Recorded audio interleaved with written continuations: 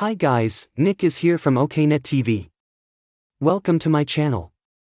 Today I am going to show you the plugin WooCommerce Payments, which was available only in the US but has just been released in Australia, the UK, Canada, Ireland, New Zealand, France, Italy, Spain and Germany.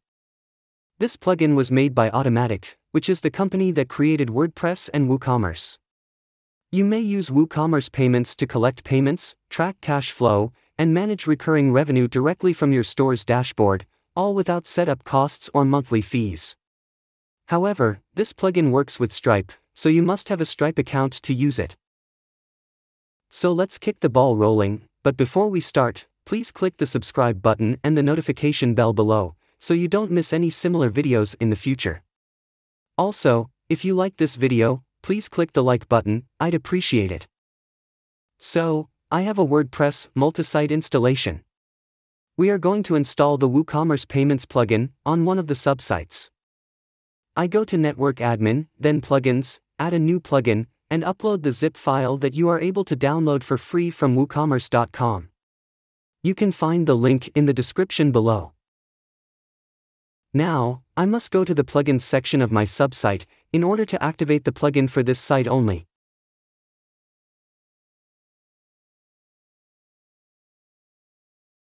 After the activation, it's time to set up WooCommerce Payments, which, as you can see, has already been added to the menu bar on the left.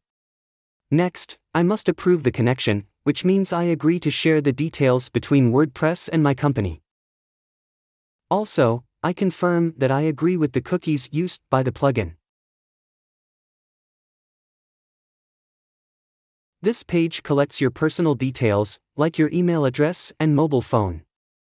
You get a verification code on your mobile for confirmation. Following that, you sign up for Stripe using the information from your existing Stripe account.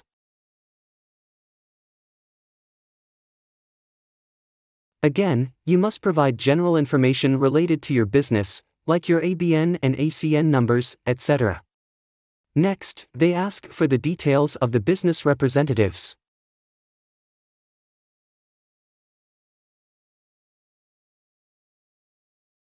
Finally, the details of your bank account and the review of the information you have provided.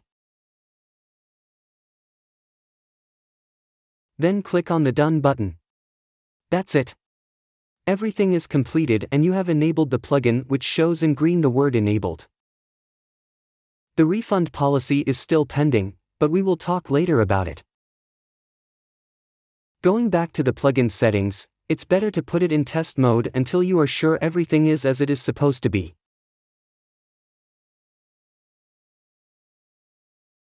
The button customization appearance allows you to change the name of the button on the checkout page, or its size and color mode.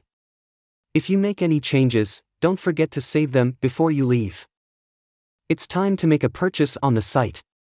I am opening up Chrome in incognito mode, and I am going to my site, OKNetTV.com.au. I'm buying a brand new website on a low-cost basic plan.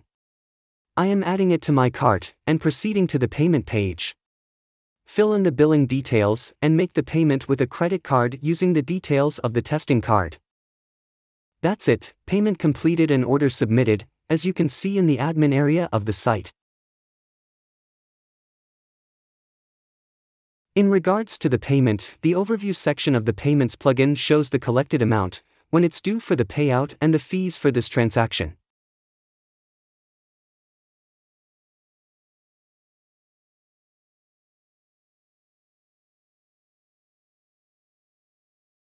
You are able to see the payments history, and to download all payments on your computer in a CSV file format.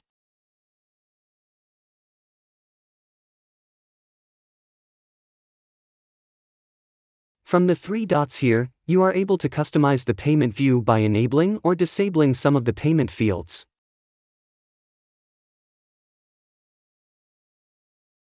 In regards to the fees, if you click the Learn More button, you can see the valid rates per country. In Australia, for example, when using a domestic credit card or a debit card, the fee is 1.75% plus $0.030 AUD per transaction. When using a card issued outside of Australia, a fee of 2.9% plus $0.030 AUD is applied per transaction. An additional 2% is charged for currency conversions other than the AUD. The amount of $25 AUD is charged per submitted dispute, but it's refunded if you win the dispute. The plugin is available in the US, Australia, the UK, Canada, Ireland, New Zealand, France, Italy, Spain and Germany. Now I'll return to the payment plugin settings. If you click on the top right corner, the input box button, you will see messages from the WooCommerce team. The most recent message is about the refund policy, and it says there are 9 hours left for setup. The same applies to Apple Pay if you want to accept payments via Apple Pay.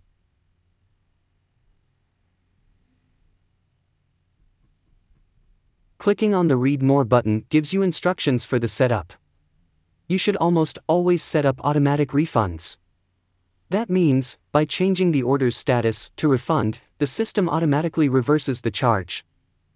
Manual refunds require you to do it in 2 steps. You change the order status to a refund, and then you click the refund button inside the order itself. I guess, with this we wrap up what we should know about the WooCommerce Payments plugin. It's a nice alternative to the Stripe way, and gives you payment management inside your WordPress admin area. Please click the subscribe button and the notification bell below and check for related links in the description below. Thanks for watching, catch you guys in the next one. Health and peace.